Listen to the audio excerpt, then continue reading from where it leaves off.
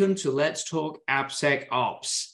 I'm flying solo today. I don't have my buddy Luis with me, but there's an important topic that I've come across time and time again regarding CWEs and CVEs. And, Luis and I talked about this in one of our previous podcasts, but it came up again this week in a conversation with, part of the ArmorCode community around how can we really start to categorize and understand the types of problems that we have in our ecosystem. So just a quick primer on this. So a CVE is a vulnerability. It's a known vulnerability that's out in the industry associated with third-party software there. So that could be something like a commercial-grade software like a Microsoft or an Adobe, or it could be an open-source library like Log4j, for example. But that's a known public vulnerability.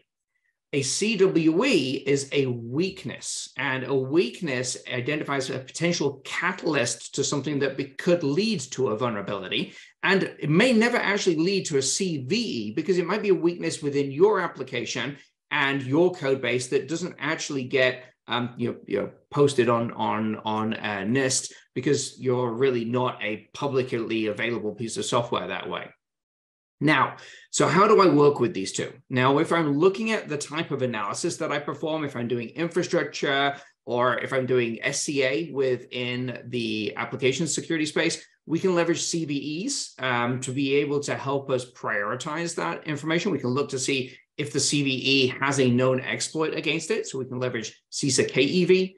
We can also look to see what's happening from the point of view of dark web chatter and things like that. So we're using like the ArmorCode Advanced Threat Intelligence module to help me further prioritize.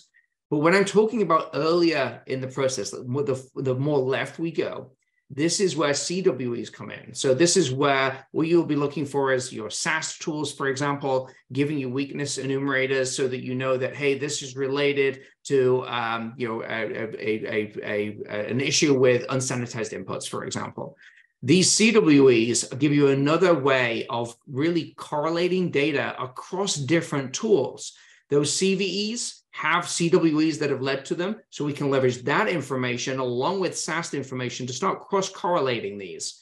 This then gives you an idea of how can I prioritize the work in my organization if I know that I'm particularly vulnerable to a certain class of CWE, a certain class of weakness. I can prioritize those and actually use that to start driving prioritization in the organization.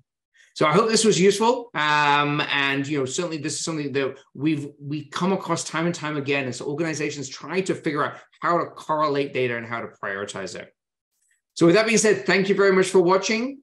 Check out the show notes. We'll be talking about we're doing AppSecCon at the end of June, and if you check out the show notes, you'll also be able to see recordings from last year's conference. It's a fully virtual, full free conference put on by the Purple Belt community that ArmorCode is a proud sponsor of. All right, thank you very much for your time. Take care, be safe, and see you on the next episode.